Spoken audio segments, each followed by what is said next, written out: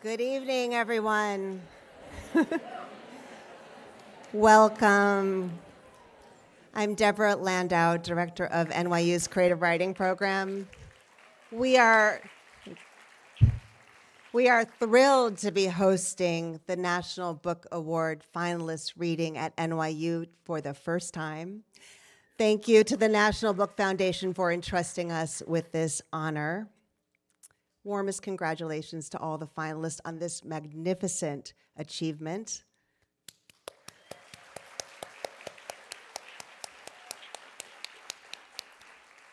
On a personal note, it's especially sweet to be hosting this year's reading at NYU because 4 of the 2022 finalists are NYU Creative Writing Program faculty or alums. So it's lovely to be able to celebrate together. It's wonderful to be in a room together. This is a sold-out house. It says a lot about community that we all want to come out on such a cold, rainy night and be together in a room.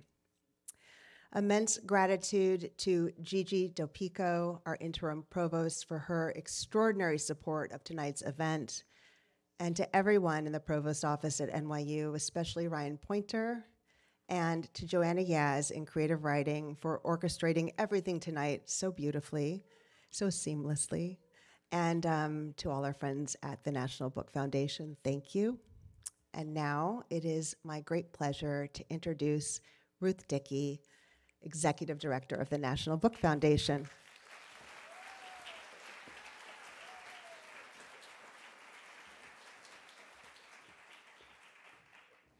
Oh my goodness. Good evening, everyone, and welcome to the 2022 National Book Award finalist reading. We are so thrilled that you're all here with us tonight. Thank you so much, Deborah, for that introduction, and thank you to the Office of the Provost at NYU Creative Writing Program team, especially Joanna Yaz, for helping make this special event possible. Thanks to the Dream Team staff of 10 at the National Book Foundation, and especially our awards and honors manager, Madeline Shelton, and our friends at Really Useful Media for broadcasting both tonight's program and the awards tomorrow for readers everywhere. Tonight we're gathered the evening before the 73rd National Book Awards to celebrate the 2022 National Book Award finalists in person and online. Thank you all so much for joining us on this special occasion, and please join me in giving these incredible authors a huge round of applause.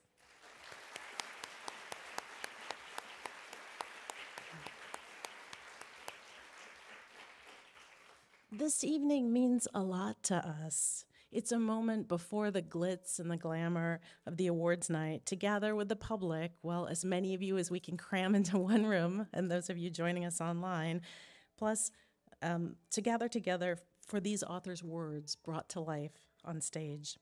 We'll get to hear from every finalist text, meaning 25 titles, including excerpts from the translated literature finalists in both their original language and their English translations.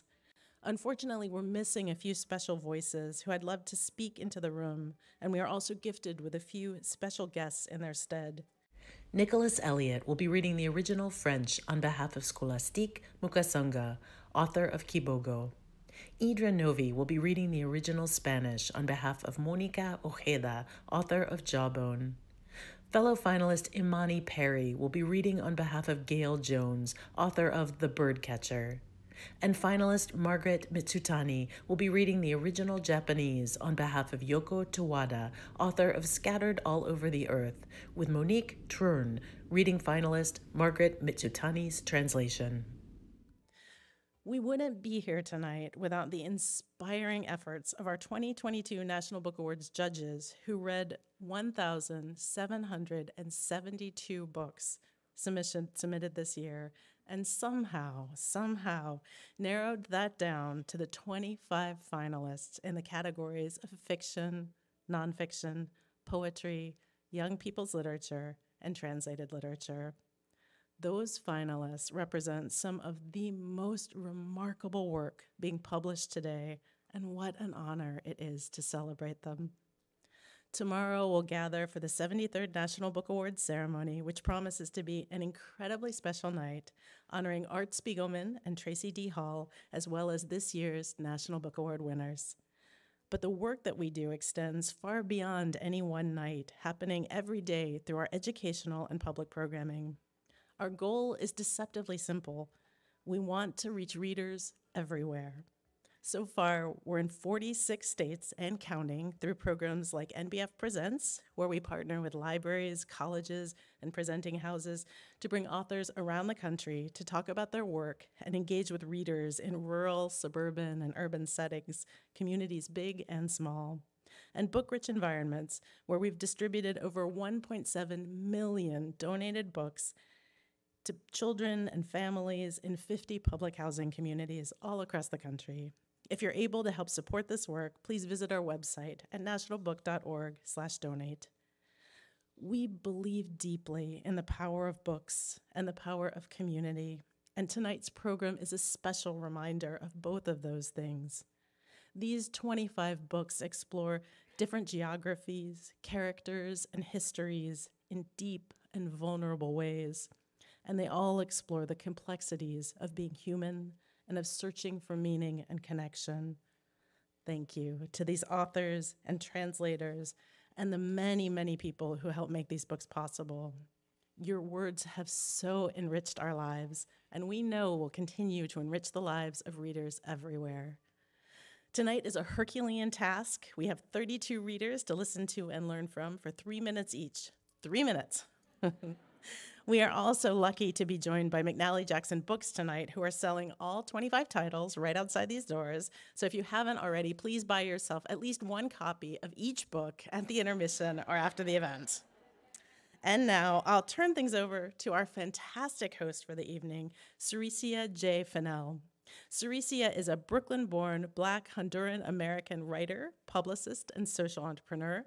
She is the author and editor of the YA nonfiction anthology, Wild Tongues Can't Be Tamed, 15 Voices from the Latinx Diaspora, which is also available for purchase tonight. She's also the founder and CEO of The Bronx is Reading and executive director of the Bronx Book Festival. Simply put, Saraciea is busy championing books and readers 24/7, and we're so lucky to have us here with us this evening. Saraciea, take it away, and I hope all of you enjoy the program.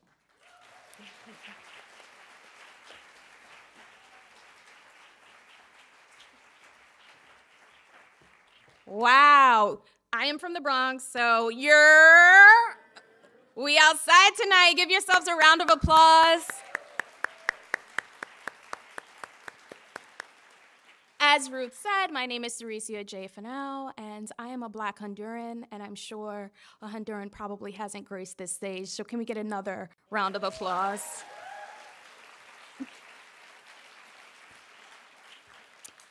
In addition to all of the wonderful things that Ruth already said about me, I am also the board chair of Latinx in Publishing and the creator of Honduran Garifuna Writers. So I just want to give a special shout out to all of the writers tonight. I know we are celebrating you, but I also want to recognize that you were most likely writing your work alone in a room. It was probably written during the pandemic, so you were probably dealing with more added emotional trauma. So can you please give yourselves a round of applause as well?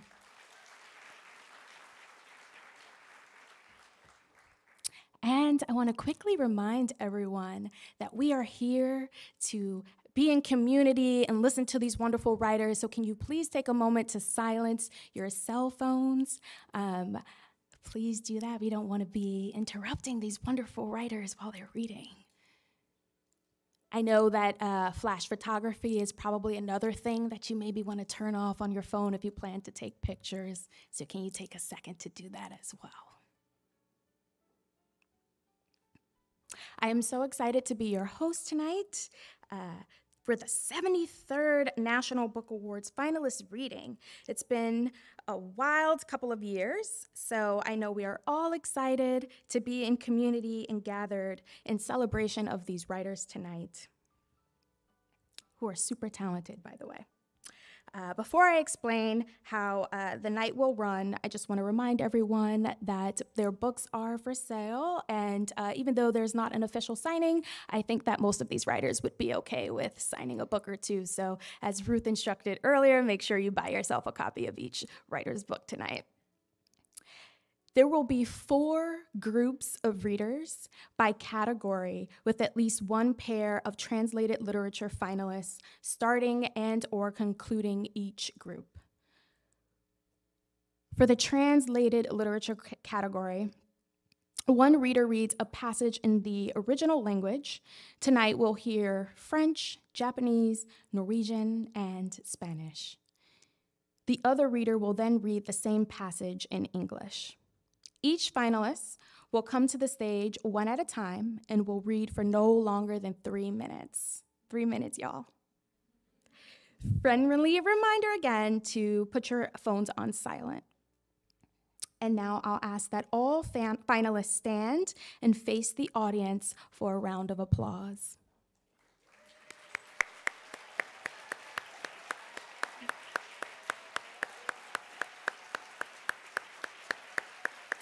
So we're going to get started with group 1, which will be young people's literature. Super excited.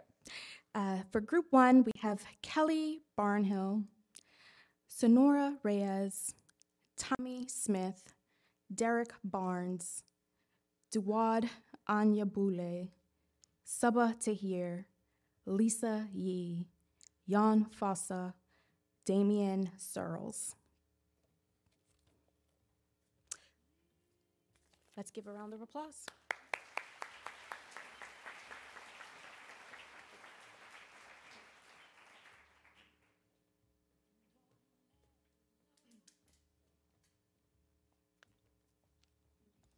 Hello. It's very exciting. This is from The Ogress and the Orphans. People recalled the arrival of the mayor like it was something out of a storybook. They remembered the click of his fine boots as he sauntered across the cobblestones, and the sweep of his great coat, and the audacious twinkling of his eyes. Each time he spoke, he thrilled them to their bones. He set up a booth during market day with a sign that said, "World-famous dragon hunter. Inquiries and adulation accepted." "Well," remarked the butcher and the blacksmith and the tailor, "world famous, you say? Well, I am certainly convinced." "What a lucky town," exclaimed the cobbler and the apothecary and the constable, "to host so noble a guest. What a lucky town indeed." They couldn't wrest their eyes away from the world-famous dragon hunter. He dazzled their gaze. They shivered each time he spoke.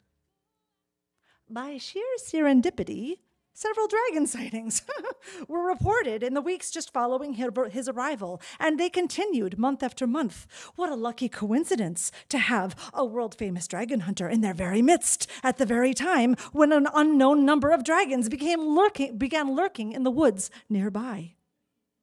Each time they saw the dragon hunter emerge victorious from the woods, the dragon once again driven away and nowhere to be seen, the townspeople erupted in cheers. They elected him mayor. They re-elected him every year, a landslide every time. After a while, though, the dragon sightings dwindled and then became haphazard, and eventually mostly ceased. No doubt the dragon hunter's reputation had frightened them off.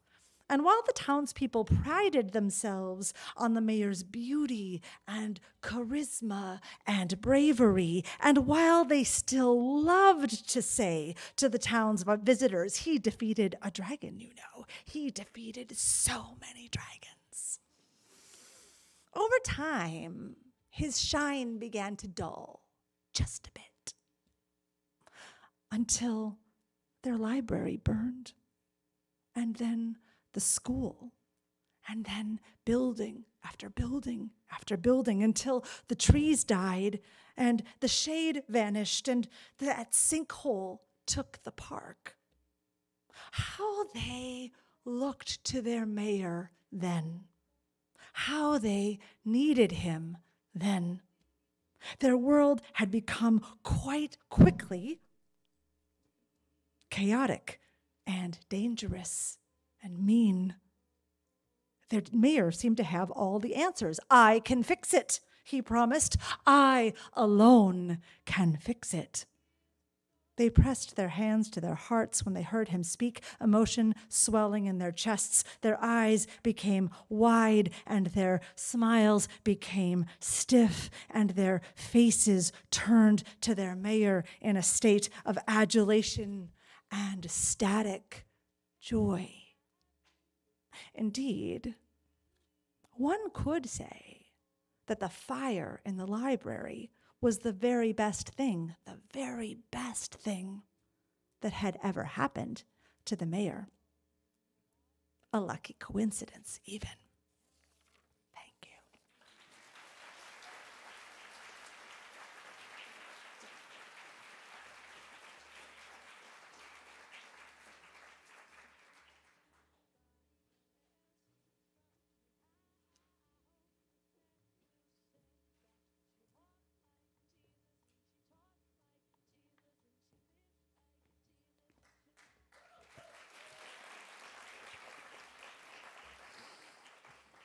Hi, I'm Sonora Reyes. I'm reading a passage from the Lesbiana's Guide to Catholic School from chapter 17. Remember the ancestors, keep them holy. We get to the festival, and Beau's parents are two of only a handful of white people. And for once, it's not my turn to be uncomfortable. I'm with my people now. It's not that I want them to be uncomfortable. Actually, I really don't want them to be uncomfortable. I'm just really sick of being the one to shoulder the uncomfortability of every situation so other people can feel like everything is normal. This is my normal. Everyone is smiling right now, and I can breathe. It's not like I need their approval, but it's nice to see Beau and her parents enjoying themselves. After everything they've done for me, I want to give something back. I want them to fall in love with the colors and the music and the clothes and the dancing the way I did when I was little. I used to do baile folklorico. My mom signed me up when I was young, and I still regret quitting to this day. I don't think I was any good at it, but I was 5, so no one was. I always felt so beautiful tapping my feet and swinging my skirt around my waist.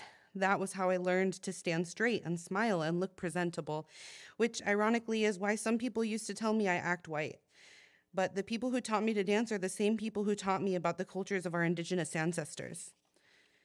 I know a lot of baile folklorico came out of a mixture of Spanish and indigenous cultures and dances, and I'm fully aware that standing up straight and smiling were probably more from the Spanish side.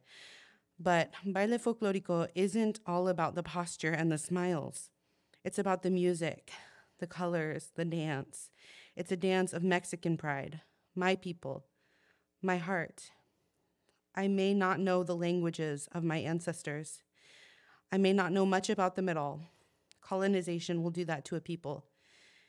But when I'm watching my people dance, when I see my own skin on the stage, there's something about the joy on their faces and in their bodies that feels ancient somehow.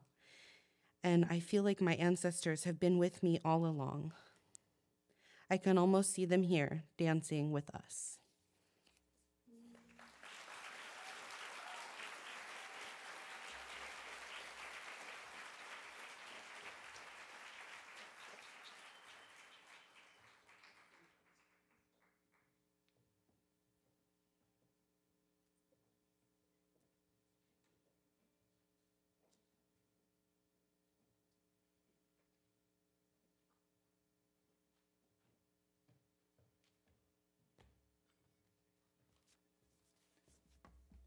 Good evening, everyone. I'm Dawood Anyabwile, and I'm representing for Victory Stand graphic novel, graphic memoir. We're all sharing one passage. So, forgive me, I don't have my glasses, so I have to use the backlight from my phone. Okay. Okay. I raised my hands to the sky as I crossed the finish line. 19.83 seconds, another world record. At the age of 24, I became the first man to run the 200-meter race in under 30 seconds. Peter Norman took second place, the silver medal, and my teammate John Carlos took the bronze. John draped an arm across my shoulders. We congratulated each other like brothers, but we knew that the time had come. Nothing was planned specifically. We had brief talks. We decided that we would follow each other's lead and at the same time express ourselves the way we wanted to as individuals. I guess you could call it planned spontaneity. When the time came, we would know what to do.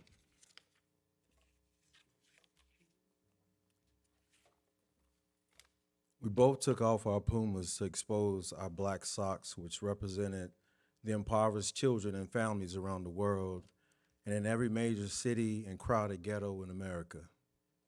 John unzipped his jacket, which went against Olympic rules, to represent the hard-working blue-collar folks in America who struggled to make ends meet. He also wore a beaded necklace, and I wore a black scarf. With those two items, we were representing the innumerable black men in America who had been lynched. Our wives had bought a pair of black leather gloves earlier in the day. It was time. First, there was silence. And then the United States national anthem began to blare across the stadium, over our heads, over the stands. John and I shared the pair of black leather gloves. He wore the left and I had on the right. I clenched that fist with the black glove so tight I could feel my knuckles pop and the tips of my nails pierce my palm. I held it up like a torch, defiant. There was no way I would place my hand over my heart and give honor to a flag for a country that did not honor me or people who looked like me.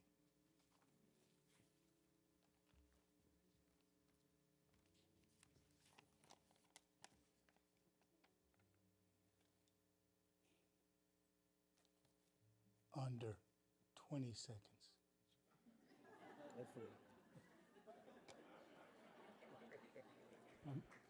I'm just saying. I could hear the wind whip around my forearm. My eyes were closed as the anthem played, and things went on in the background of my mind. I bowed my head again. I talked to God. Our Father, which art in heaven, hallowed be thy name. Thy kingdom come, thy will be done. 80 seconds, people, 80 seconds. That's how long we stood there as the anthem played. Those fists in the air were dedicated to everyone at home, back in the projects of Chicago, Oakland, and Detroit, to everyone in the boroughs of Queens and Brooklyn, to all of the brothers and sisters, fathers and mothers in Birmingham, Atlanta, Dallas, Houston, St. Louis, New Orleans, to everyone struggling, working their fingers to the bone on farms across this country called America, to everyone holding out hope that things will get better. That was for you, from John and me. We had to be seen because we were not being heard. No hate intended.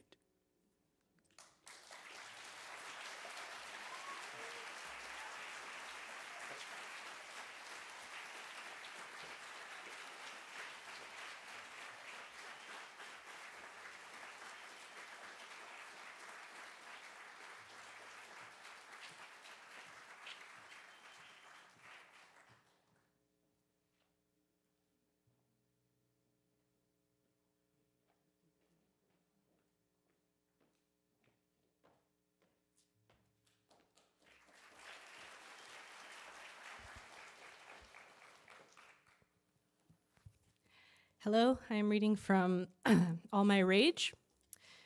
This is a story. This chapter is from a story my mother told me. October, then. From the kitchen window, the rain blurred the motel. The screaming fluorescent lights seemed quieter. The brassy room numbers became small orange fish mid-swim. The rain was clean and sweet. It brought the smell of parched earth rising and drinking and dancing. I smelled the hope, the possibility. Also, potato pakoras, stuffed with skinny green chilies and fresh from the fryer. Pakoras and green chutney were made for the rain. I popped one in my mouth just as the bell rang. The sound was a screech, but I was used to it. It reminded me of a monkey one of my uncles kept as a pet, displaying his displeasure to anyone who didn't feed him swiftly enough. I unlocked the office door, grunting as I yanked it open. A small figure waited in the downpour, an even smaller one strapped across her chest, her pale, thin hair clumped on her head like sad, dead birds. A silver heart nestled at the hollow of her throat, a tiny red stone at the center of it. "I'm sorry," she whispered, "to bother you late." She wiped her nose and eyes on her baby's blanket. "I hope you don't have kids."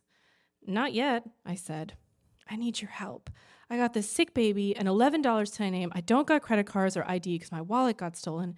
Please, ma'am. My husband died and I'm living with his mama. She threw me out and the shelter is closed and—" "Your child's grandmother threw you out?"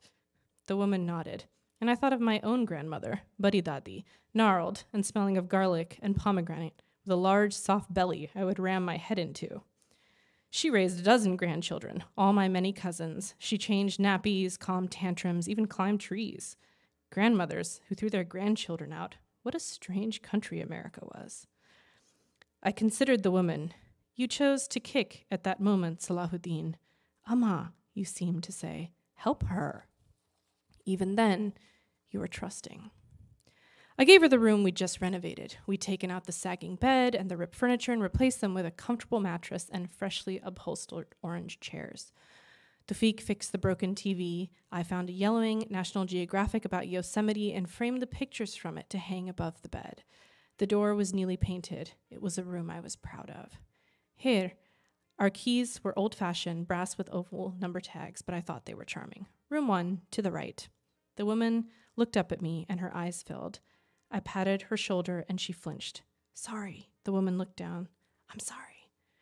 That night, beside my sleeping husband, I prayed. I prayed that the woman's baby felt better, and that she slept well, and that she wasn't up all night.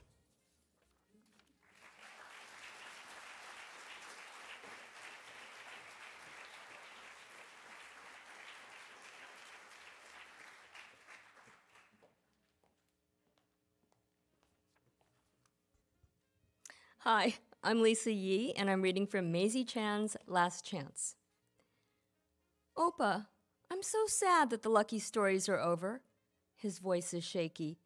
"Over? Who said anything about it being over? Lucky coming to America and building the Golden Palace was just the beginning. Your great-great-grandfather knew how to love Last Chance in a way that few had. He didn't see it as a dusty little town in the middle of nowhere. Lucky saw promise in the future. The doctor has been to the house twice this week, and it's only Wednesday. When I tell my grandfather about my paper son's research, he's thrilled. I thought it'd be done by now, I apologize, but it's taking so long." Opa motions me closer. I have to listen hard to hear what he's saying. "Of course it's taking a long time. You're looking back at several lifetimes. Gather the stories. Don't lose sight of what Lucky and the paper sons have in common." I nod. "The Golden Palace and Last Chance." My grandfather struggles to speak. "You, Maisie. You're the connection. They all have you in common." The next day, as I near the house, I see a crowd.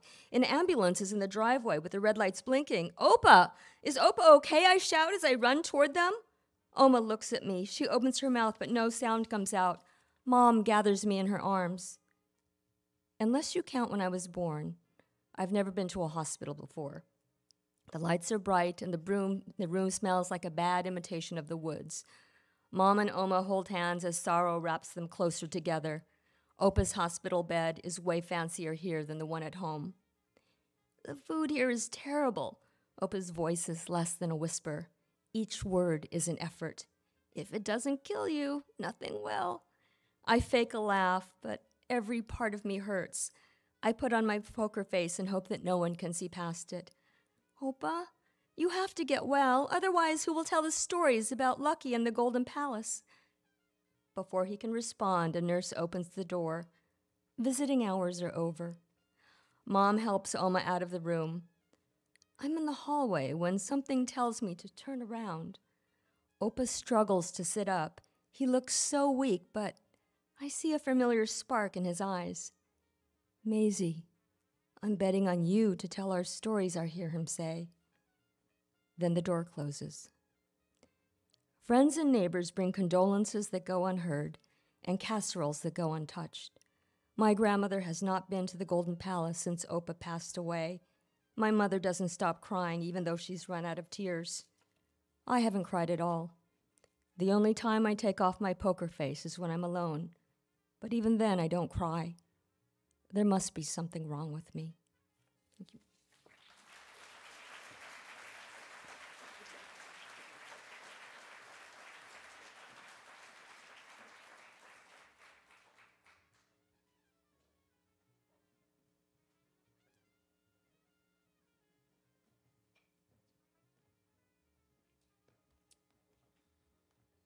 My name is Jon Fosse, and I'm going to read a very short passage from a new name. The title in Norwegian is Et nytt navn. And then Damien is going to read some longer passage. Og så hører jeg Brage J.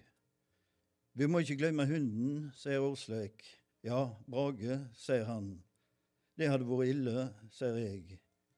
Og jeg går og åpner bakdøra til bilen, og Brage hopper ut, så jeg smeller att døra, og så går jeg bort til kjarken, og Brage følger etter meg, og han ser redd mot kjarken, og så lyfter jeg han opp, og rekker han til Åsleik, og Brage piper og klynker, og piper Åsleik tek imot, og setter han ned på dørken, og Brage legger seg rett ned, og så ligger han der og skjelv, og ser med de redde hundeøynene sine opp imot meg. Det der ser ut til å være en dårlig skipperhund, sier Åsleik.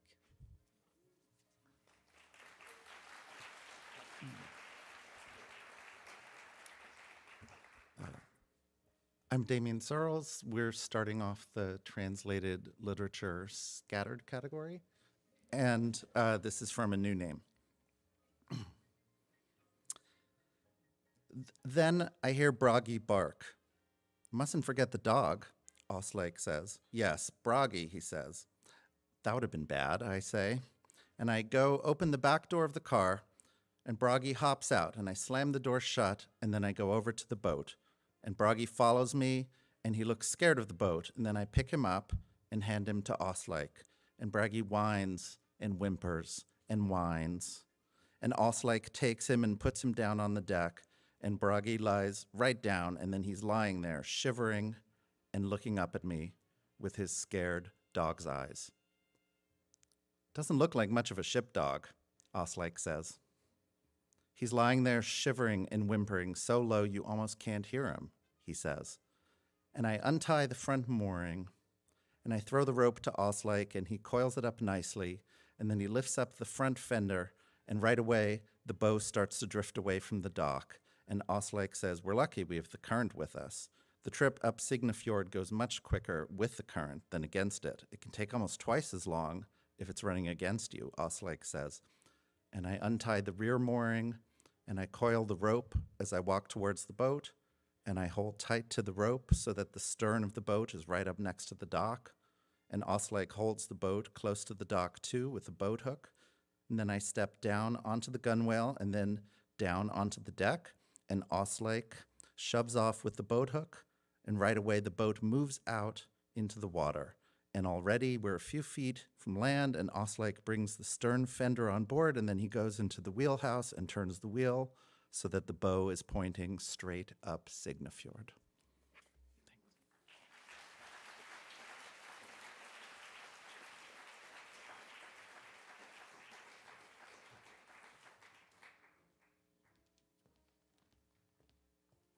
Wow, how are you guys feeling? Are you feeling the vibes? So nice to listen to writers read their stories in person. I miss author events. I don't know about you, but I've really missed that. So let's give another round of applause to all of those readers. Young people's literature. Next up is the poetry category. We have Nicholas Elliott on behalf of Scholastique Mukasanga and Mark Polizzati. We have Allison Adele Hedge Koch, John Keene, Sharon Olds, Roger Reeves, Jenny Shiyai, Idra Nove, on behalf of Monica Ojeda and Sarah Booker. Let's give them a round of applause.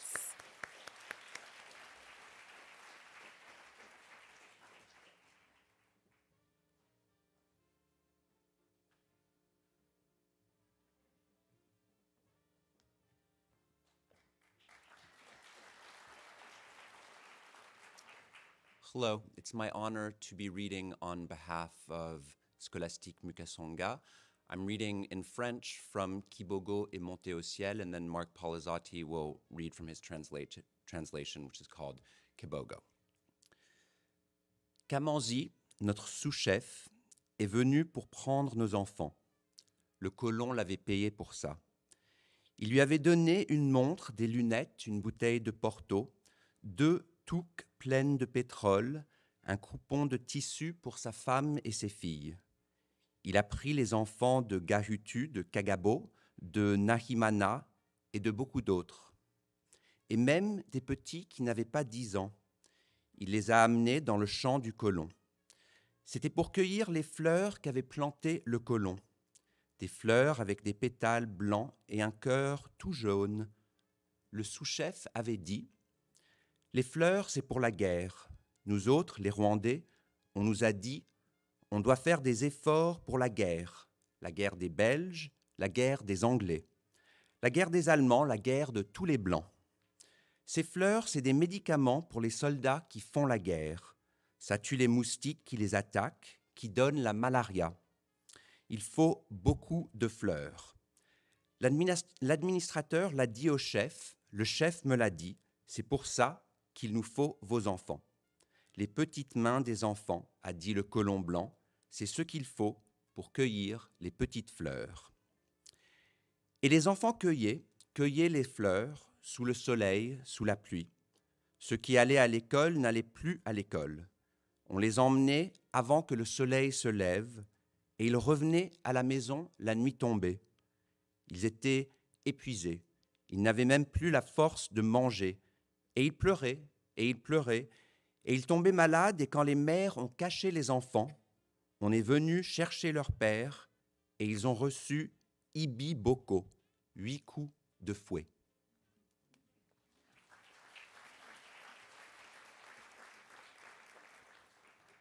Good evening. Nicholas, thank you.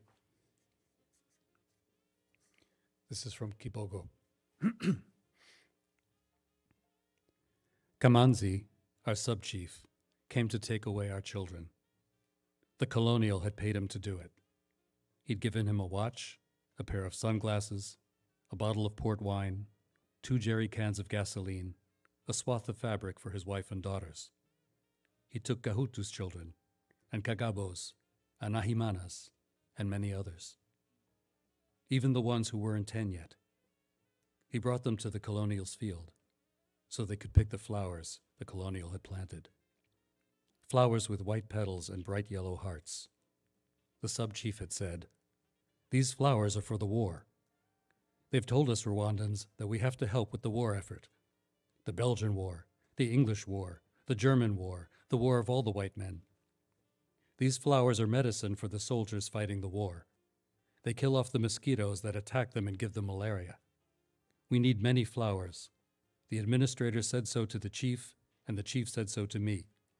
That's why I need your children. We need children's small hands, the white colonial said, to harvest small flowers. And the children harvested and harvested the flowers, in the sun and in the rain. The ones who went to school no longer went to school. They were picked up before sunrise and returned home after nightfall. They were too exhausted to eat. And they cried, and they became ill. And when the mothers tried to hide their children, they came for the fathers, who got ibiboku, 8 lashes. The chiefs were afraid of their white masters, and their masters had told them, "Now we're at war. We need men to dig the earth in the mines. We need a lot of iron and a lot of copper for our blacksmiths to make rifles and cannons. It's up to Rwanda to feed them. And we need a lot of beans for the men who dig the earth in the mines. More men and still more beans." That's how the chiefs turned harsh, and the sub-chiefs took the men and beans and took away our children. Thank you.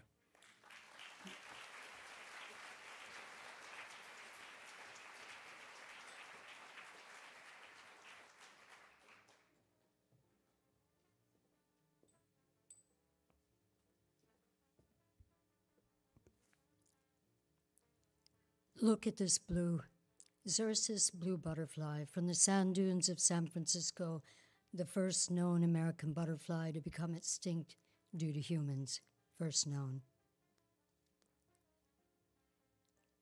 "It's all going to burn," said the man accused of setting the holy fire. First the puma and Santa Paula palm branch, then coyotes, fox, rabbits appear, birds overcome sky plume, then the entire yard, a carpet of undulating fleas, so thick wrapping bread bags over our feet and ankles, barely made it passable. Everything escaping heat from firestormed arson, 120,000 acres, blanket fire, Los Padres National Forest, and more, choking like the child they found still hung. Sleep in the dream of bettering world, sleep in the dream, nightmare woken. What we carry howls, boggling. Her cheek contorts in flame unfanned yet fanning. She eclipses all asunder, all broken. Scarface vision and temporal melt. Somewhere on my left face, you can still see where it was sewn back on. On the right, the line across the eyelid where it was sewn back on. On the abdomen, the line where it was sewn back, sewn back. Sewn back, and somewhere on my right hand where it was sewn, all the here's and there were sewn, all the labia biopsies, removals, explorations, assaults, sewn. What we carry weeps wet-haired. Her cheek contorts when sprayed by guard, and from the first time she attempted, her neck ached. Meanwhile here, a third body is found in the Baldwin Hills fire. More are missing. Arson again. Someone is out there. Remember along the way, the murdered Sauber. Her clubs were taken for claws. We're all just symptoms of something massive, faster over. They're killing us, weaponizing nature, sanctifying arms, consecrating each trigger-flexed hand. Trigger turned to my face, every right to bear bitter, every night scheme, daybreak flash. There was no need to fictionalize this dude. He is what he is, what man made. What man? Slice labia squamous, first time somewhere mid-20s, missing children, women taken somewhere. For me, it was a gully, a pond, a base, a van, a hall, a window. Beautiful boy, made to eat cat feces, vomit, pepper sprayed, made to live in a box, bound and gagged at night because you might be gay.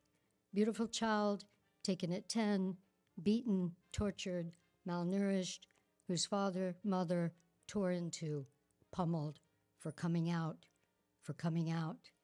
Mutant blue-eyed coyotes, a chance mutation, baby blues and 9 coyotes suggest proliferation, silvery brown-backed with icy blue eyes, mercy, mercy, oh, mercy, perforating his heart, lung, and liver. The Los Angeles County coroner said he was shot twice. Wow, mercy. And the bus on the way to retraining for field workers. We left Santa Paula for Divintura daily, past rhododendron, eucalyptus, limonaria, orange groves, peppers, flowers for Burpee Seed Company, red-winged hawks every mile of eucalyptus, on watch like us for movement. X, Santa Paula, the North Star of Vanuatu, the Mupu of Shumash. We escaped here, refugees.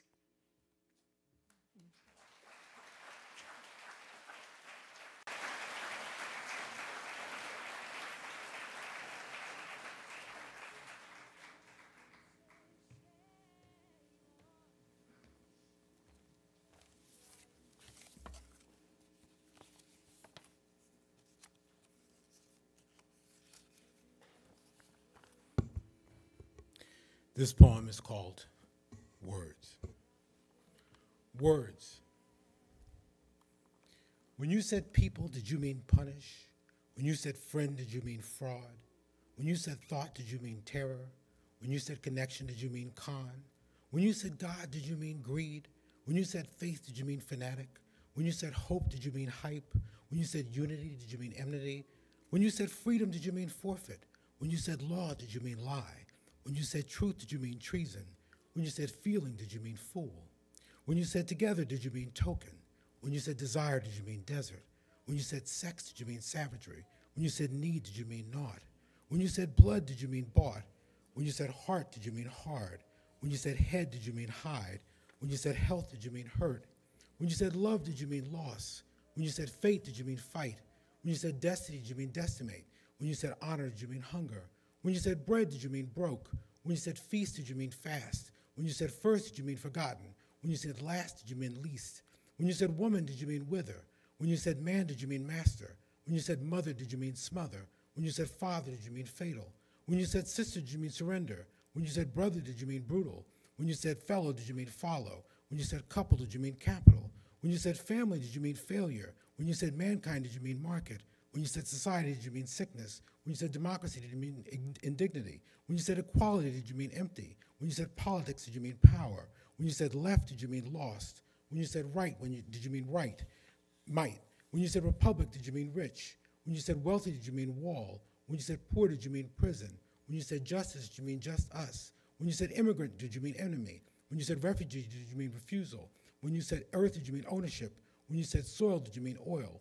When you said community, did you mean conflict? When you said safety, did you mean suspicion? When you said security, did you mean sabotage? When you said army, did you mean Armageddon? When you said white, did you mean welcome? When you said black, did you mean back? When you said yellow, did you mean yield? When you said brown, did you mean down? When you said we, did you mean war? When you said you, did you mean useless? When you said she, did you mean suffer? When you said he, did you mean horror? When you said they, did you mean threat? When you said I, did you mean island?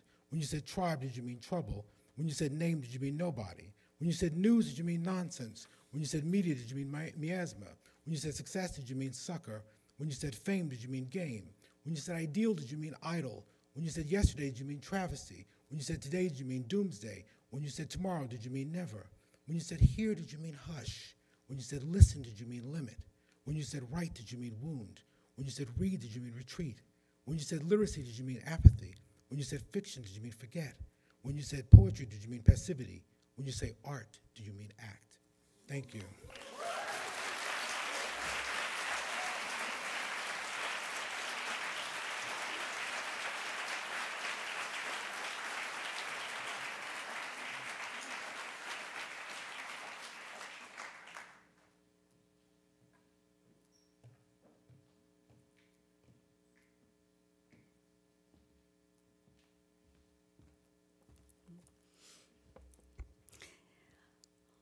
Thank you.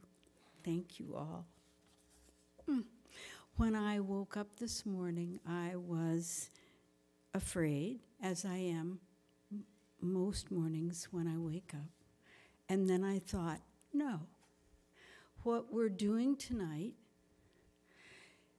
is preparing each one of us for action, for the good, that we are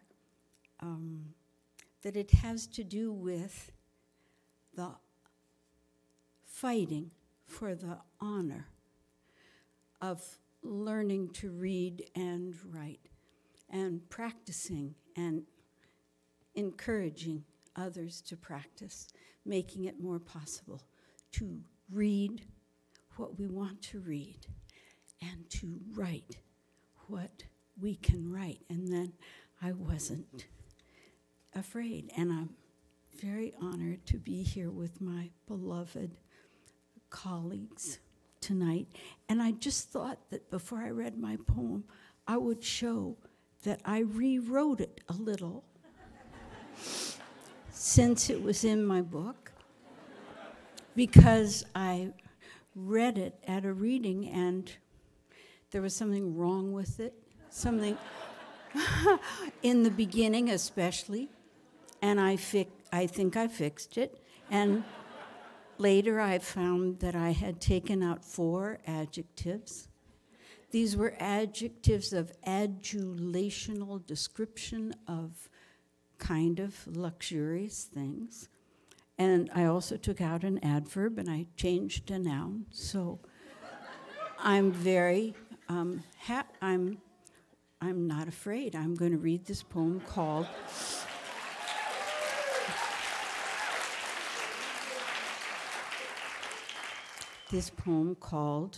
Quarantine.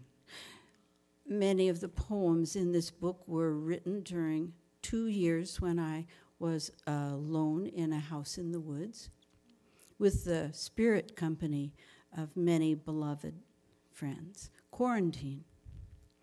When I left the city for the house in the woods, I got to know the room where I sat on the bed all day and looked through its foot at the fireplace under the beveled mantel where the oval mirror was balanced vertical. Sometimes a brass ball cast a bent spear of sun onto the glass, which bounced a fishhook onto the ceiling. Outside the window, the black oil seed silos dangled like the bars of a score, the song notes in a darting frenzy around them. Elsewhere, people sicken and die. Elsewhere, people starve and thirst and hide by dawn and walk by evening and perish, and their parents perish. I try to hide from knowing that. I send money, I send for a cotton dress, for the hot weather, for the eating and drinking and writing, describing the luxuries of my vantage point in plenty and safety. I do not give enough, and my taxes are spent by the orange cockatoo in the white man house on bailing out bankers. Okay. Spend the rest of the day sending money to the hungry, pay back a tithe of what generations of my family stole. I am of a people of thieves and beaters of children.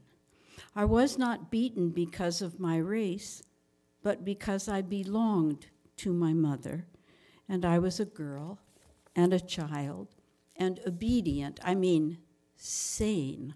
I never thought of saying no to her until I was a head taller than my mother. And I did not deserve to be beaten, but now I see it.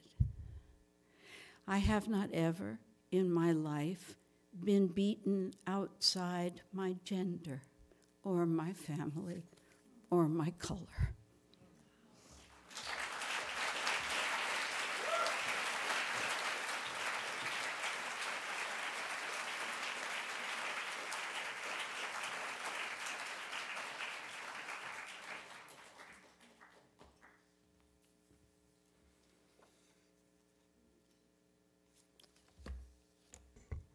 I'd like to dedicate this reading to my grandmother, Ellery Lewis, who is not here but is here with us.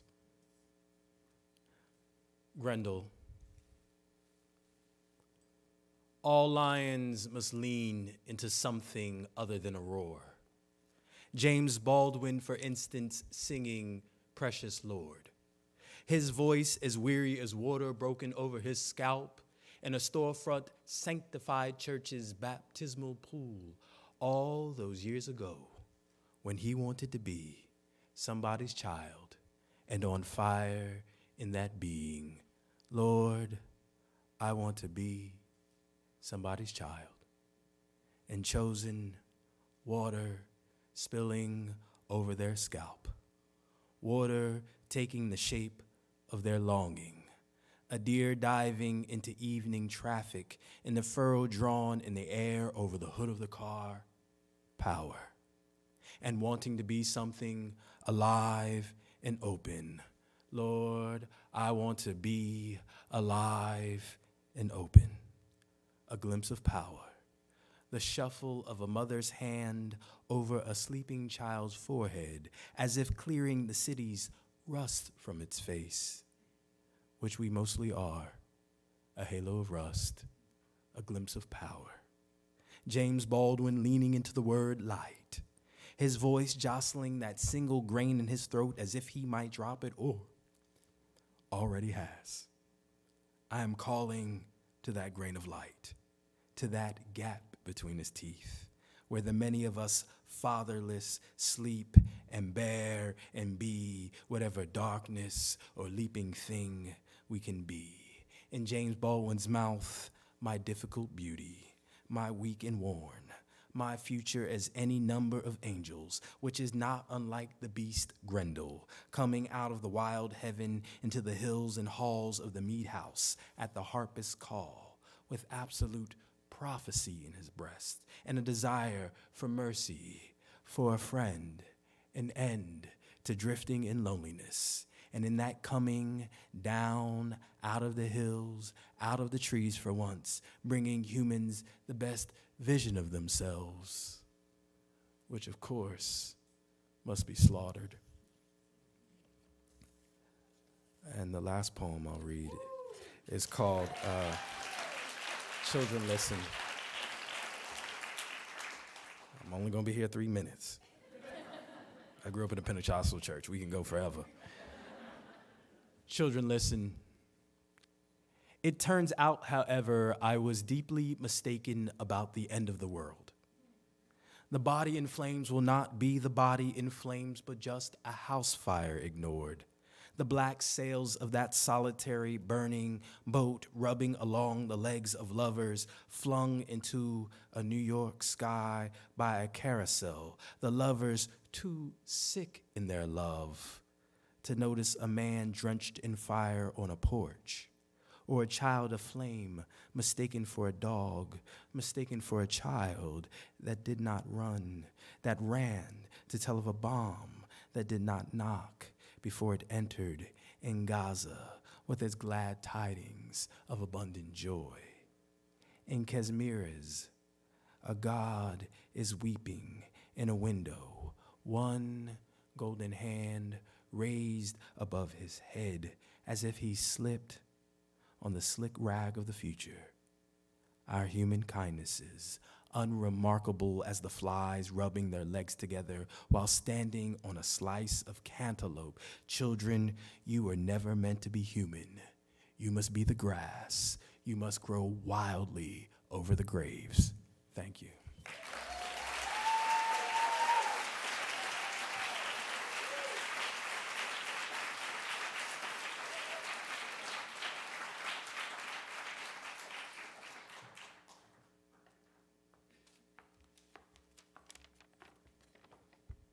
These two poems are titled Red Puncta, and they're provoked by the tremendous photographic archive of Li Jianshen. Red Puncta. By negative space, by forgetting's lining, by background, fabric where things seethe, where fugitive looks and tongue trees scrape open loose seams. In the far off, shame plants in earlobes and draws color. See how the background leaks out watery faces that haven't been rifled through, such as the man in the crowd of thousands running his tongue over the film scarring his teeth, such as the woman, her fatty lids betraying her drowsing. The ones farther off, their heads angled away, mouthing the unrecoverable. The background is milky fog, is solitary, is sight that is untold. Edge closer. Friction from the future lies in the folds. Red puncta. Of the foreground, we will not speak. Look past the blotted figures, stiff line that parts glaucous air from ground's teeth. Forfeit faces, a light instead on the thin twine that screws hands together. Gelid landscape, chromatics at life's edge, those pant bottoms burnished to a peasant gray. Harbin in the deepest of winter, 8 stripped trees matching 8 individuals on their knees. Close the book, they disappear. Open it, and they're upright again. A stone turned over, red. Beneath it, what we must speak for. Growing lather sloughed off the dead. Thank you.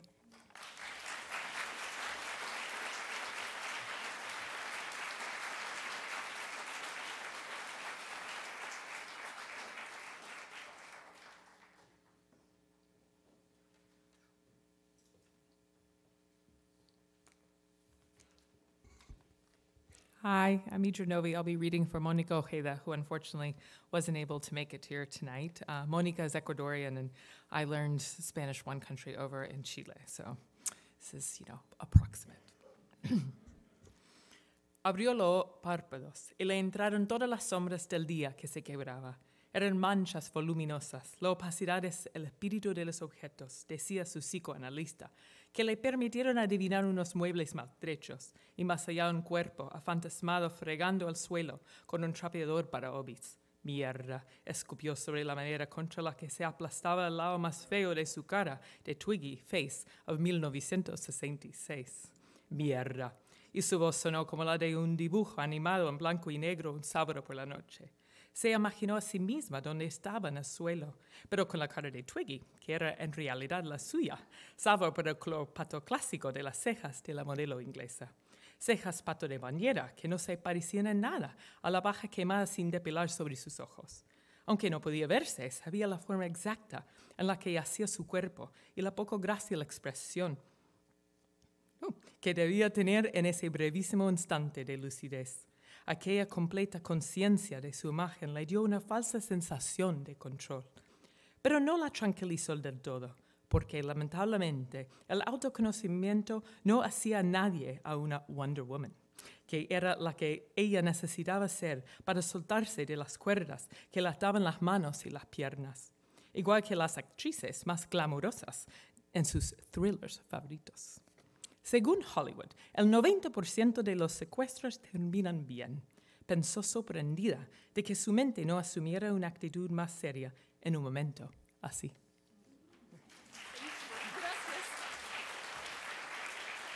All right. And in English. She fluttered her eyes open, and in rushed all the shadows of the breaking day. Those voluminous stains, opacity is the spirit of objects, her therapist said, allowed her to make out some battered furniture, and farther away, a phantomized body scrubbing the floor with a hobbit mop. Shit, she spat onto the wood floor, against which the uglier side of her 1966 Twiggy face was pressed. Shit.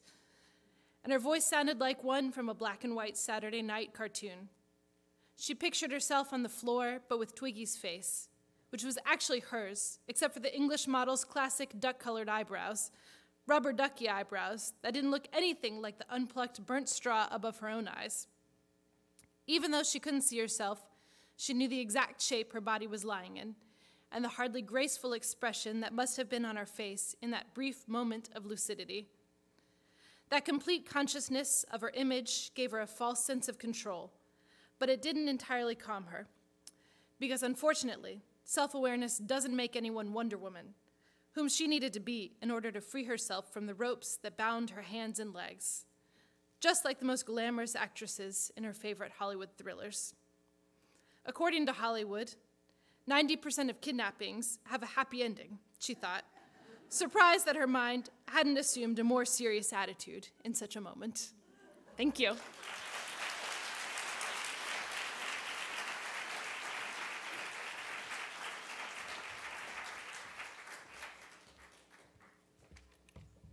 I mean, simply amazing. I love James Baldwin too, so I want to read a quote from him really quickly. When you're writing, you're trying to find out something which you don't know. The whole language of writing for me is finding out what you don't want to know, what you don't want to find out, but something forces you anyway. So thank you to all of the wonderful readers tonight. I also want to take a moment, because I work in book publishing, to say thank you to the wonderful editors. I know, Sharon, when you were mentioning revising your poem, your editor probably was like, all right. Sounds good. So thank you to the editors, the marketers, the publicists, the salespeople, and please let's give another wonderful round of applause for these two groups that just read for us.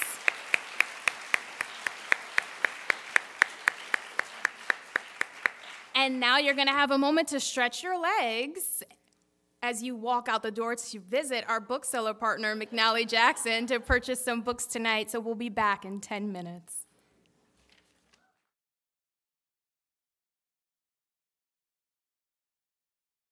Did y'all get to purchase some books? I saw a wonderful line out there. Shout out to McNally Jackson again for working it. All right, and now for some nonfiction. Ooh. All right, do a little shimmy. I love nonfiction. So I'm going to be introducing the next group. It's going to be nonfiction, and then after that, our fiction group will close out the night for us.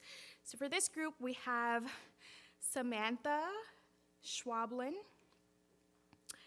Megan McDowell, Megan O'Rourke, David Quammen, Ingrid Rojas Contreras, Robert Samuels, Tolu Olunepa. Did I say that right? Can I get a snap? No? All right, I'm going to try that again. Tolu? Is that right? Tolu. All right. Ooh. Olurunipa. Thank you, because I hate when people get my name wrong. Saraciea, a lot of vowels, but people actually pronounce it wrong a lot, so I want to do you justice. Imani Perry, and then Imani Perry on behalf of Gail Jones. Let's give a round of applause.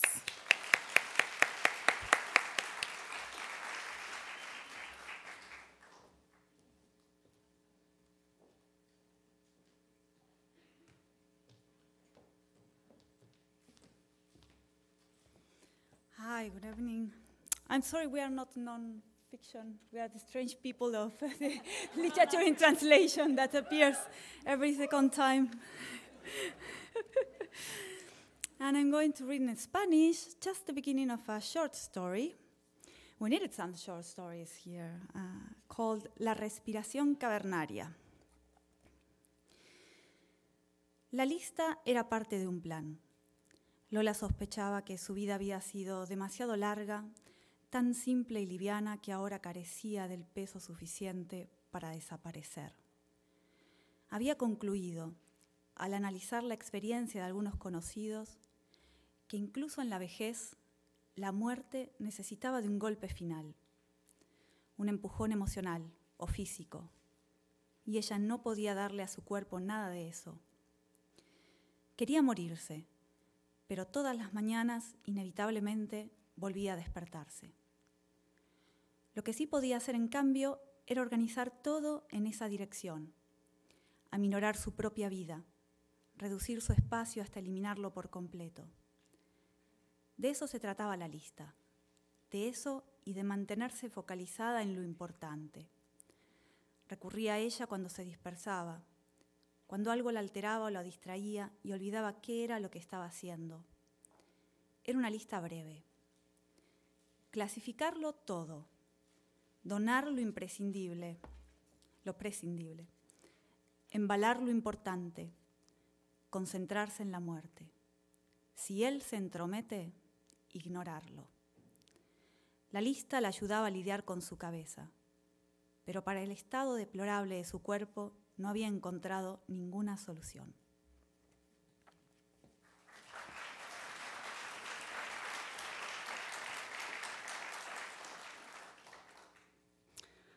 Breath from the depths. The list was part of a plan. Lola suspected that her life had been too long, so simple and light that now it lacked the weight needed to disappear. After studying the experiences of some acquaintances, she had concluded that even in old age, death needed a final push, an emotional nudge or a physical one. And she couldn't give that to her body. She wanted to die, but every morning, inevitably, she woke up again. What she could do, on the other hand, was arrange everything in that direction, attenuate her own life, reduce its space until she eliminated it completely. That's what the list was about, that and remaining focused on what was important. She turned to it when her attention wandered, when something upset or distracted her and she forgot what it was she was doing. It was a short list. Classify everything. Donate what is expendable. Wrap up what is important. Concentrate on death. If he meddles, ignore him. The list helped her deal with her head, but she'd found no solution for the deplorable state of her body. She could no longer bear more than 5 minutes on her feet, and it wasn't just the problems with her spine she was struggling with. Sometimes her breathing changed, and she needed to take in more air than normal. When that happened, she inhaled as much as she could, then exhaled with a rough, deep sound, so strange that she could never quite comprehend that it came from her. If she walked in the dark at night, from the bed to the bathroom and the bathroom to the bed, the sound was like an ancient being breathing on her neck.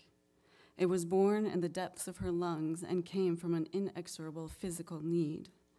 To mask it, Lola added a nostalgic whistle to the exhalation, a melody somewhere between bitter and resigned that had been taking root within her little by little.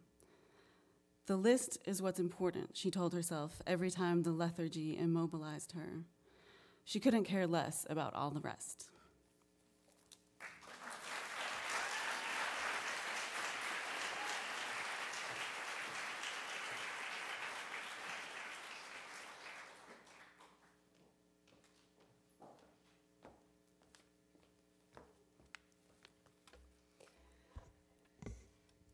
What a total joy to be here. Also, I feel I have to report that this is startlingly heavy, wonderfully heavy. I'm Megan O'Rourke. I'm reading from The Invisible Kingdom, Reimagining Chronic Illness, and I would like to dedicate this reading to those who are sick and looking for answers. One of the hardest things about being ill with a poorly understood disease is that most people find what you're going through incomprehensible, if they even believe you are going through it.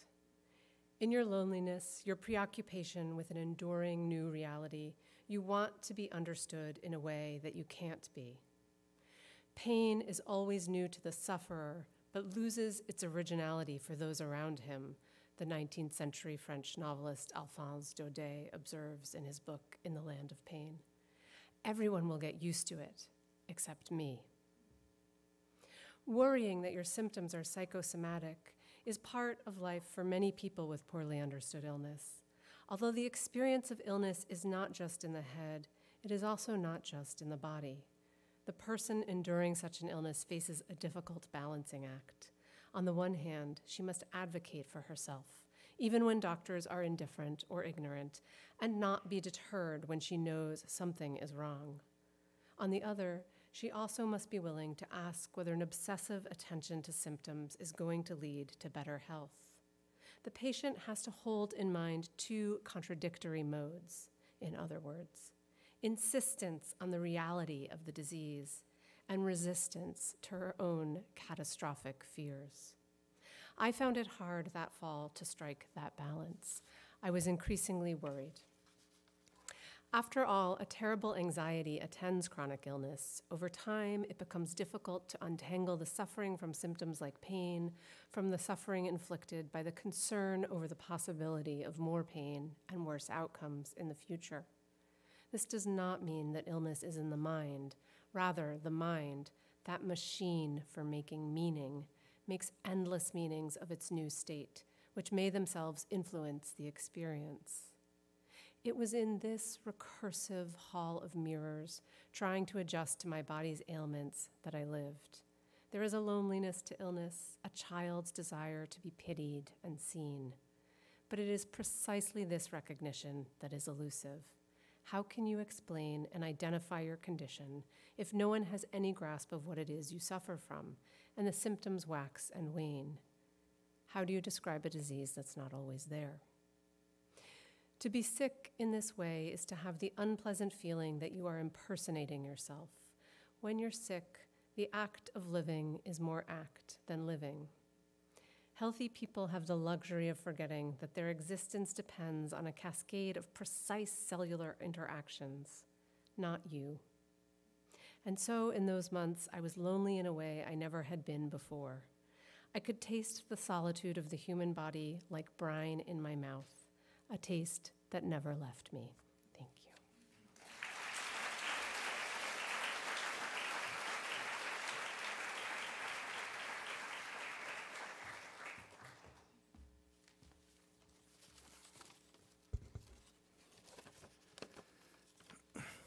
This is simply the first 3 paragraphs of Breathless. Breathless, and Jean-Paul Belmondo can haunt me if he sees fit. To some people, it wasn't surprising, the advent of this pandemic, merely shocking in the way a grim inevitability can shock. Those unsurprised people were infectious disease scientists. They had for decades seen such an event coming, like a small, dark dot on the horizon of western Nebraska, rumbling toward us at indeterminable speed and with indeterminable force, like a runaway chicken truck or an 18-wheeler loaded with rolled steel. The agent of the next catastrophe, they knew, would almost certainly be a virus. Not a bacterium, as with bubonic plague, not some brain-eating fungus, not an elaborate protozoan of the sort that caused malaria. No, a virus. And more specifically, it would be a novel virus, meaning not new to the world, but newly recognized as infecting humans. But if new to humans, where would a novel virus emanate? Good question.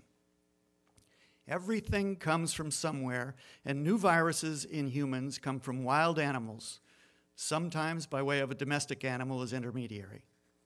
This sort of transfer from non-human host to human is known as spillover. Such viruses, including Marburg and rabies and Lassa and monkeypox, cause afflictions that are termed zoonoses, or zoonotic diseases. Most human infectious diseases are zoonotic, caused by animal origin pathogens that reach us repeatedly, Nipah virus spilling over from fruit bats in Bangladesh, or have reached us in the past, HIV, group M, the pandemic AIDS subtype, spilling over from a chimpanzee once. Some are old to us, the plague bacterium, yellow fever virus, and hatefully familiar. Some are as startlingly new and ferocious as Ebola virus, like a predatory alien in a movie. A novel virus can be devastating if we have no vaccines to deflect it, no drugs to fight it, no history of past exposures to anything similar that might give us acquired immunity. A novel virus, if luck is good for the virus and bad for us, can go through the human population like a high-caliber bullet through marbled sirloin.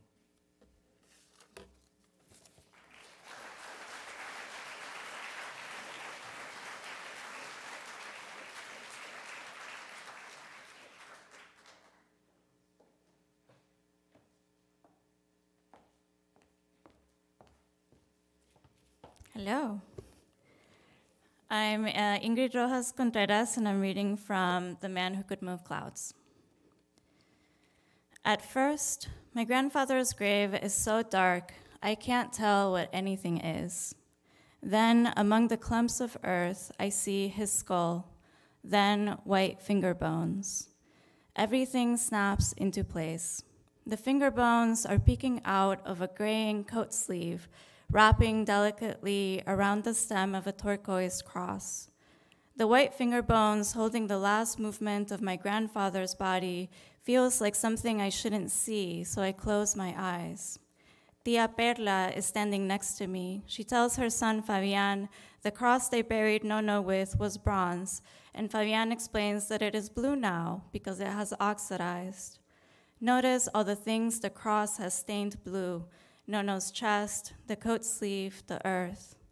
Mummy is quiet too, but then I hear the sound of her camera shutter. There is a long steel tray for the remains lying on the grass. The gravedigger in the yellow apron lowers into the tomb, and the other two stay up top receiving parts. The first things to be placed on the tray are small bones and colored ribbons, but then it's earth or cloth, unidentifiable matter, and small pieces of paper which have blackened with time. The papers are requests for miracles. When a curandero dies, it is customary he carry his people's errands to the afterworld, where his powers are said to multiply. I wonder how many wishes were fulfilled.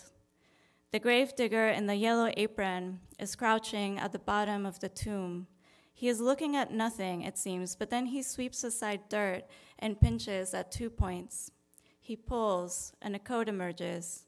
He places his hand beneath the coat, and a matching pair of pants breach.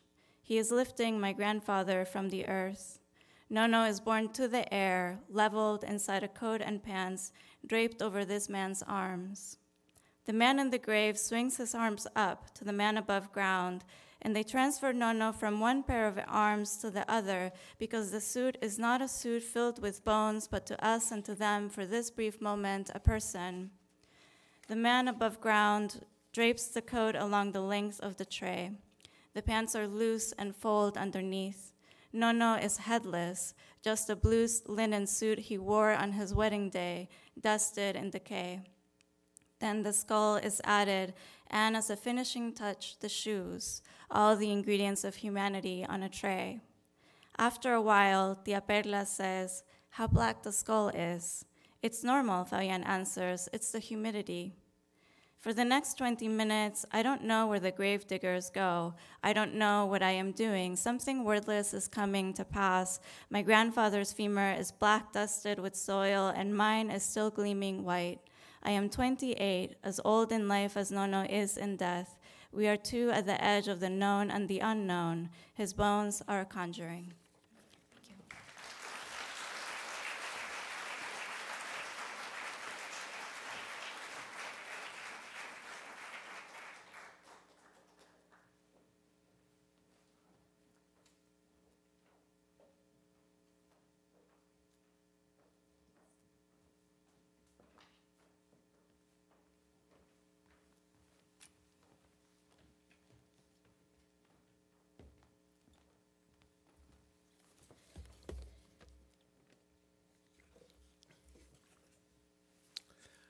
I'm Robert Samuels. And I'm Tolu Olorunipa. Just move this over. Our book, his name is George Floyd, is a story about a man who simply wanted to breathe in America, but ended up touching the world. In this excerpt, we write about a part of George Floyd's story that everybody knows. And a part of his story that he hoped the world would one day know. Memorial Day. It was supposed to be a fun, freewheeling day, an afternoon barbecue, a trip to Wendy's with a friend, a rendezvous with an old flame. And yet it ended with Floyd's face on the warm asphalt on a muggy late spring evening, begging an agent of the state to believe that he wasn't a bad guy. He told officers he could not breathe at least 27 times, and each time he was ignored. The last conversation Floyd had was under duress with an elderly black man he did not know, who told him that in this country he could not win. But what was winning exactly? One of Floyd's last aspirations was to create a place called Convict Kitchen.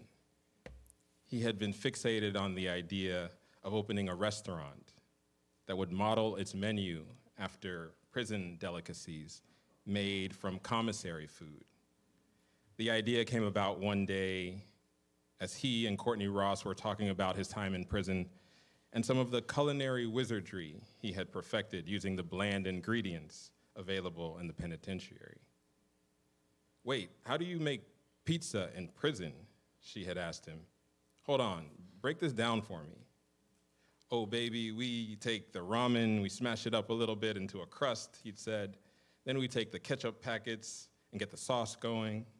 We cut up the sausage and put the sausage on it, and then we put it all on a grate.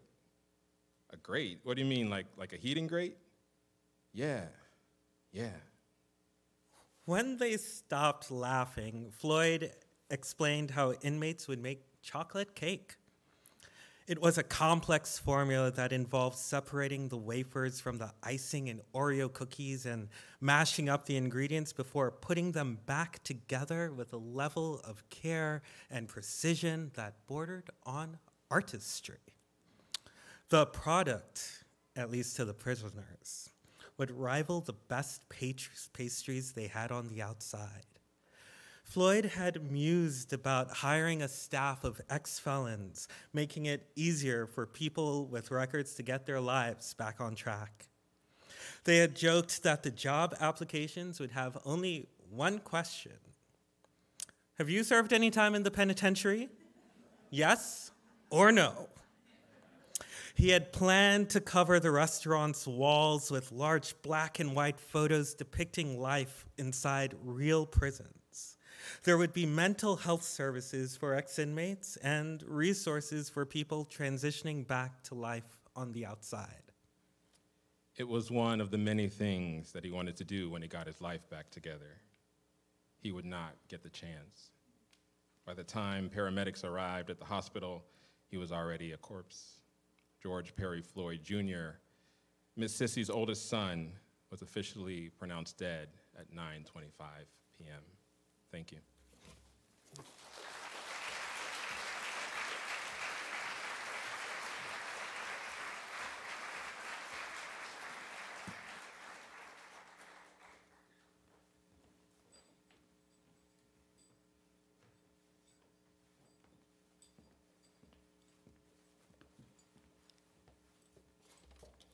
My name is Imani Perry.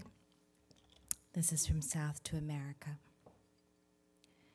On January 24th, 1804, there was a ball in New Orleans to celebrate the purchase of Louisiana. There had already been numerous celebratory balls, and as with previous ones, some Spaniards came, some French Creoles too, white ones, and the Americans. Ladies' gowns were empire-waisted, peach, mango, pale blue, and green. The men's coats were embroidered elaborately. A fight broke out between two of them. Only 5 weeks into a shared citizenship, and the Americans were already encroaching too much. Yes, there were 2 French songs played to each English one, but the Americans took too long to finish a turn. Unlike the French quadrilles that started 8 dancers at a time, in the American set dances, each couple went one by one. Their procession dragged on past the length of the music. Someone called for another English song, and a French Creole struck the speaker. An officer grabbed the Creole. The head of the provisional government, William C.C. Claiborne, saw the conflict brewing. He couldn't speak French or Spanish. His words of calm were empty. Several dozen men brawled in the ballroom. Louisiana had just become part of this nation, and with that, the United States of America had doubled in size. But the local dancers were taking part in a negotiation that had an old root. It was called in some circles the stately quadrille. As in the dance, the empires circled around each other, entering and exiting alliances, all while vying for control of land that had been conquered and claimed far away from their mother countries. New Orleans was a perfect example. It had been French, then Spanish, then French again, and now American. That night in New Orleans was 3 centuries after Europeans had arrived in the Americas, generations into the process of settlement and conquest, slavery and incorporation. It was still contested territory. The Africans danced quadrilles too, out of doors, in Congo Square on Sundays, and they did the kalinda, hips shimming until they touched to partners, then easing back in unison. They did the bambula in a round. The women's head ties were as bright as they could be. Some hawked kala and popcorn. Some brought word of the revolution in Haiti. They were Virginians, Bajans, Bini, Edo, and Congo, and native Orleanians. They danced to fiddles on beat. On other days, they danced to flogs, jumping away from searing pain. The Americans, white people, stood around the perimeter and watched and learned. A flock of black skimmers might have flown over the slave pens that night or rested there callow jailbirds. How could they know their presence taunted, that the people inside wished they could fly, or that the nights they were up, bodies rubbed with beef tallow, hair painted to gleaming black, faces scrubbed, had the most terrible foreboding. Sail tomorrow. Thank you.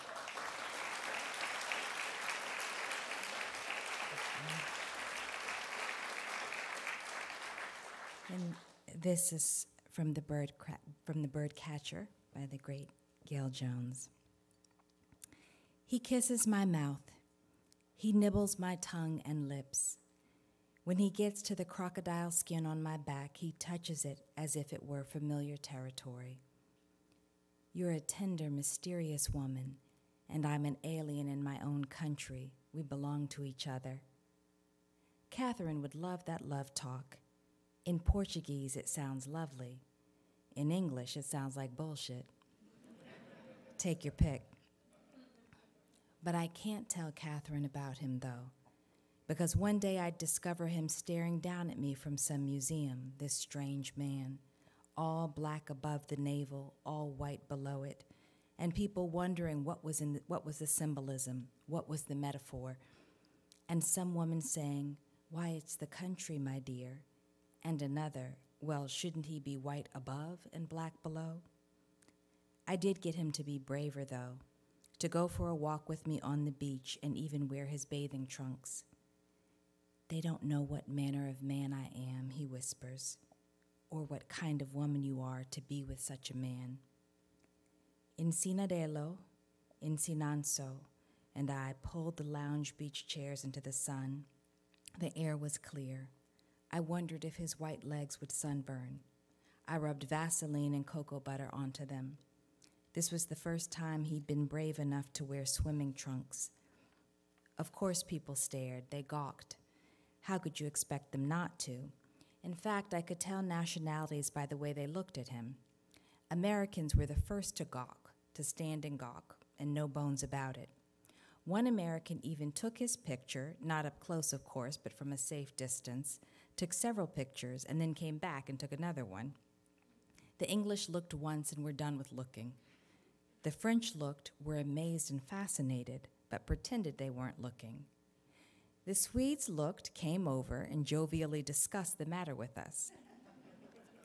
The Germans looked, pretended they weren't looking, and pretended furthermore that there was nothing phenomenal in a man made thus, no different from any other ordinary human being. If he had a belly made out of a tin drum, they'd have pretended he was just like them. When they went back to their hotels, though, they wrote about him in their notes and feared and worried that there was such a stranger in the world and wondered whether the genes in the lower part of his body were different from those in the upper part. Italians came over and shook hands. His fellow Brazilians did all of the above. Some of the Catholics crossed themselves. His favorite was the man who took pictures. He'd gone toward the man the second time he came around, but the man thought it was to do some violence and ran. But actually, it was to ask for a copy of the picture of himself. It had never occurred to him to have anyone take a picture so he could see how he looked in the world. I must be a monstrosity.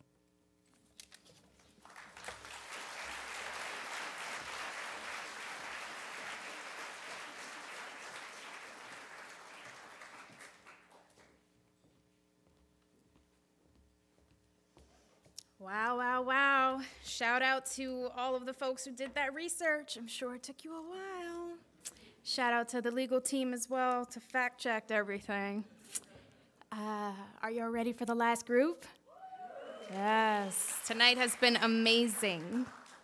So this next group is the fiction group, our final readers for the night. We have Tess Gunty, Jamil John Chai, Sarah Thungum Matthews, Alejandro Varela, Margaret Mitsu Twani, on behalf of Yoko Tawada and Monique Trung. Give a round of applause to these last readers.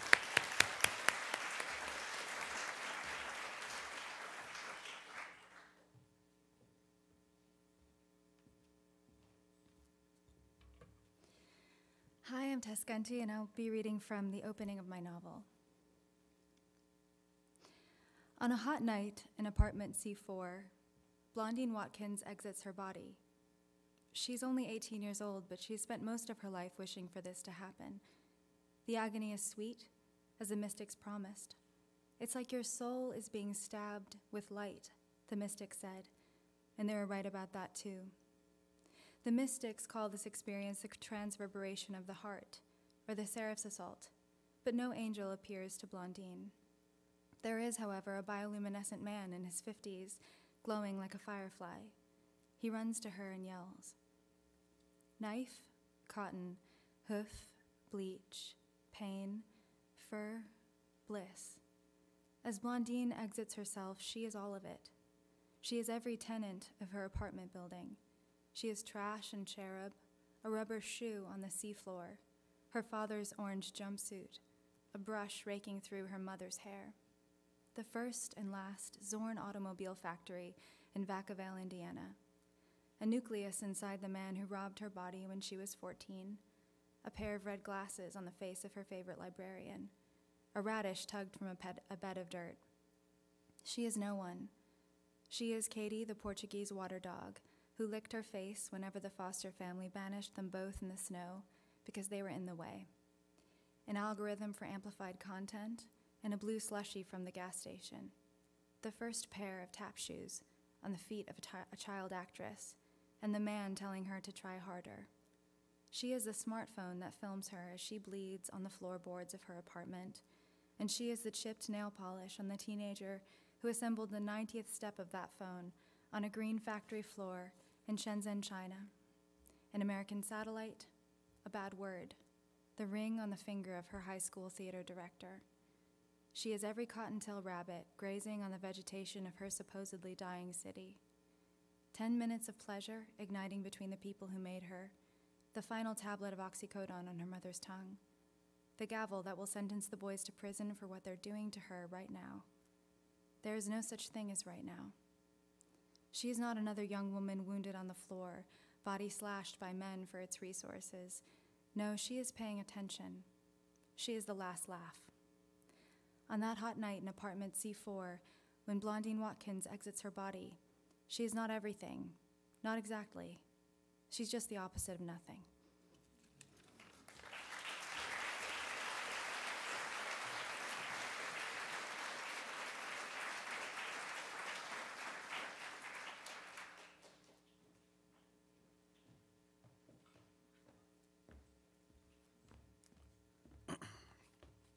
Hi, I'm Jamil John Kochai, and this is the opening from my short story, Enough.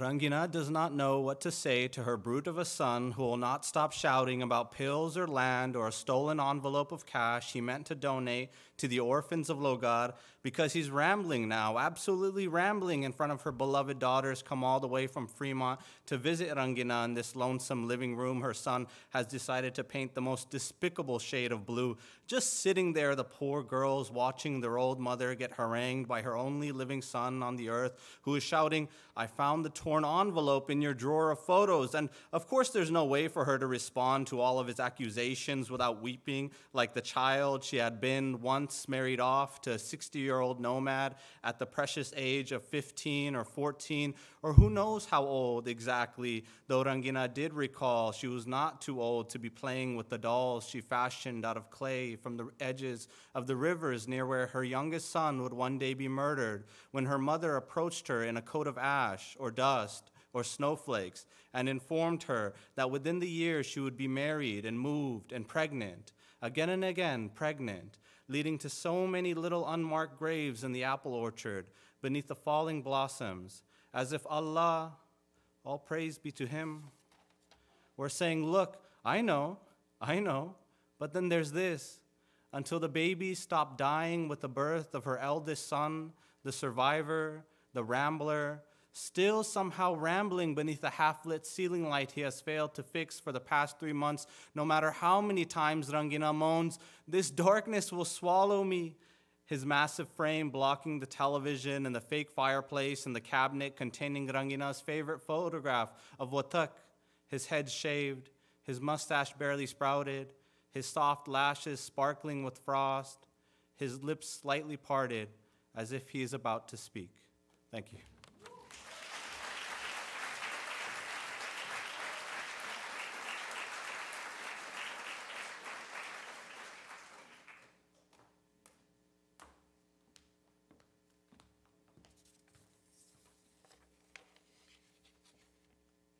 Hello there. My name's Sarah Thunga Matthews, and I'm going to be reading from my novel, All This Could Be Different, about 30 pages in, because I've been reading the opening all the time. August turned ripe as a fruit. Sneezeweed and tansy brightened the sidewalks, and my mother called to say my uncle died. Acute pancreatitis and cirrhosis of the liver. In the last year, his eyes had turned the color of old urine, his calves swelled to balloons. They were keeping the body refrigerated until every possible Ammai and Achayan, from Dubai to Brampton, Kolkata to Scotland, could fly back to put him in the cemetery. The timing of my uncle's croaking was notable, on the heels of our harvest feast, his funeral falling on its most auspicious day.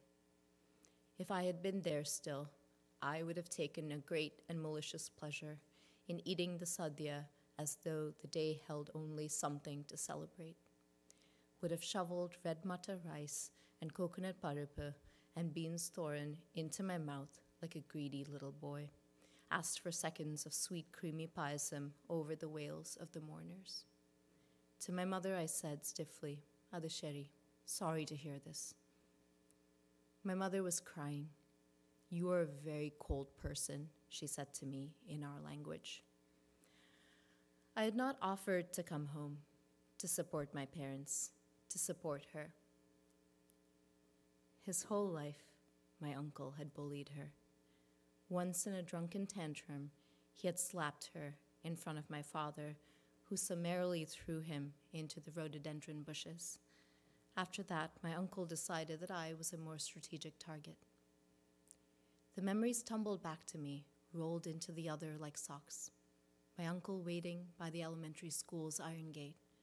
How I would run to him, a school bag flapping up and down against my thin back. To the person who paid me the most attention, who laughed at my every joke, who said he loved me. A darting creature with huge eyes, Moonshine was. Wispy hurricane of hair circling the bare eye of his scalp. He would play Legos with me, then stamp on the house I had built. When he was especially jobless, he would take me on his long ambling walks and pinch my nipple hard if I dawdled. There were other things, and I did not for a second wish to dwell on them. And here my mother was, weeping for this useless man. In the background, I could hear the opening music of the Kannada serial my grandfather liked to watch from the bed. Thank God I was now far away from the people who had hurt or overlooked me, the neighbors and cousins who lionized my parents when they achieved a modicum of success and visibly scorned them when it had been taken away. I would never, if I could help it, live there again. Yes, I said acidly to my mother, you are correct, very astute of you. Once the phone went quiet, I felt a wicked pang, thinking of my parents living 2 oceans away with their slackening bodies, their private burdens. In silence, I wiped the kitchen counters, wrung the rag out in the sink. Thank you.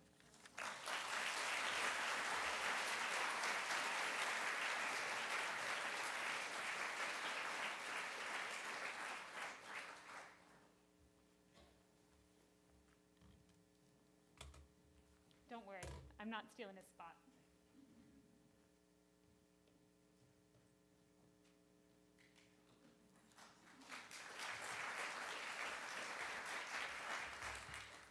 Ooh, hello.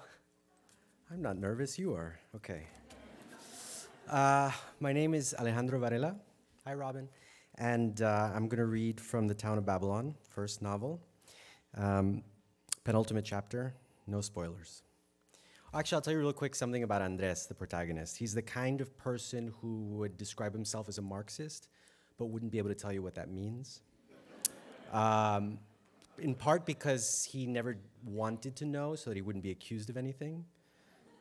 God bless America. And then in part because it's the sort of thing he looks up in Wikipedia twice a year and never retains. So anyway, Marco was kind enough not to recriminate more, but he looked at me the way someone looks at an old dog with 3 legs. The odd thing was that by the time I'd met Marco, I considered myself relatively well-versed in the histories of colonialism and oppression in this world.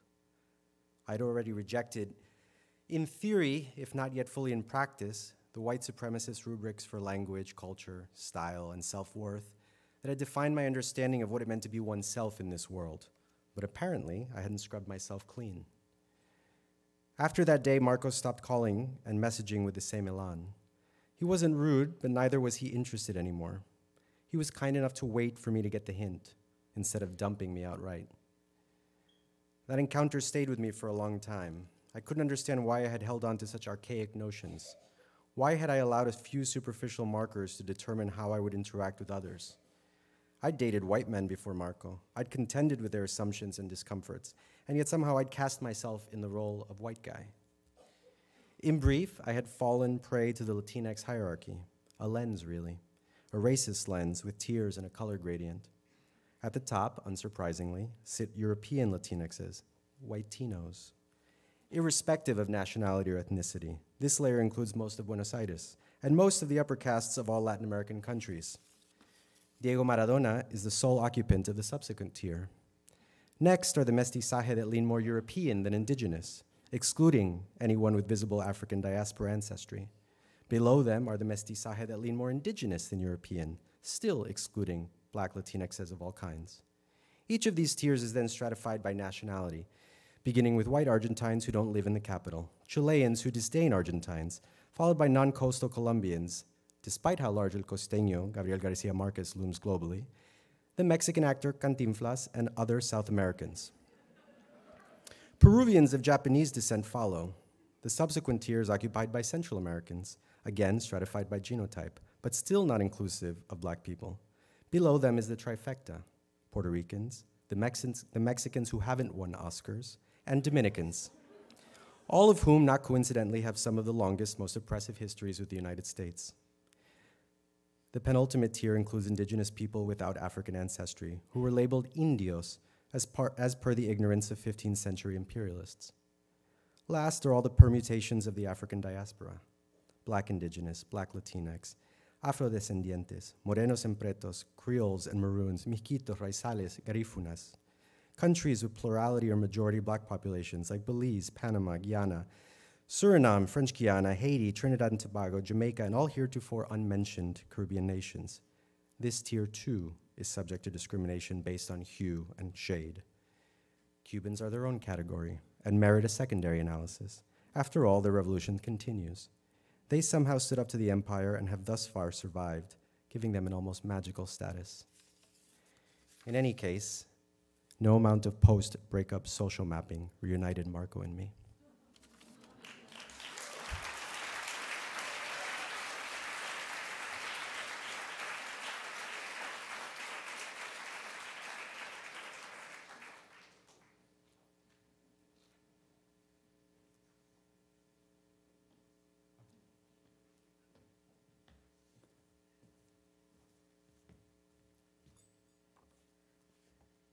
Well, everybody who has come before us has made this a real hard act to follow. And since Yoko is not here, I'm going to be reading in Japanese, and my friend Monique is going to be me and read in English. Okay. それにしても昔話に出てくる誠実な若者たちは揃いも揃って貧しくて独身だ。近くに若い女性が暮らしている気配すらない。痩せた土地を耕し、薪を拾いに山奥にまでに入り、あるいは魚もなかなか寄りつかないような海に今にも沈みそうな小舟を出して、破れそうな網で魚を捕らえてどうにか自分一人の命をつないでいる。そのままでは子孫が途絶えてしまうので、別種の生き物との交配の可能性を探る機能のスイッチが自動的に入る。羽繕いする鶴の姿に色気を感じ、絵を見て裸の乙女が踊る姿を思い浮かべたりするのはそのせいだろうか。動物たちの色気に酔い、空腹のあまり意識がかすんで時間を忘れ、ふらふらと別の次元に連れて行かれてしまう。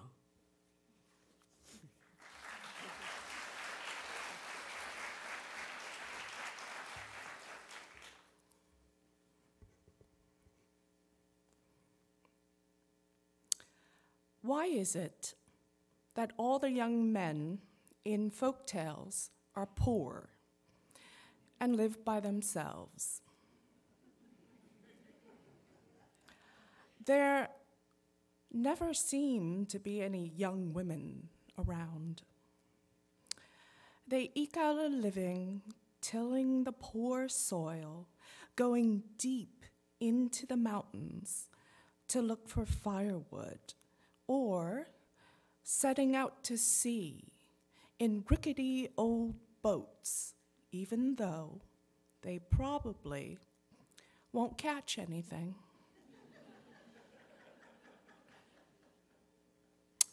When they sense the danger of not being able to reproduce, a switch turns on, and they start looking for a different species to have sex with. Maybe that's why a crane preening her feathers looks so sensual to them. Or a ray reminds them of a naked dancing girl. Drunk on animal eroticism, and so faint with hunger that they lose track of time, they wander into a different dimension. Thank you.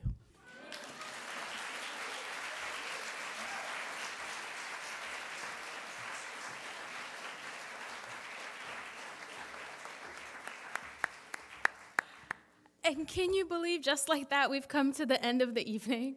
Wow. Can we get one more round of applause for all of these wonderful writers?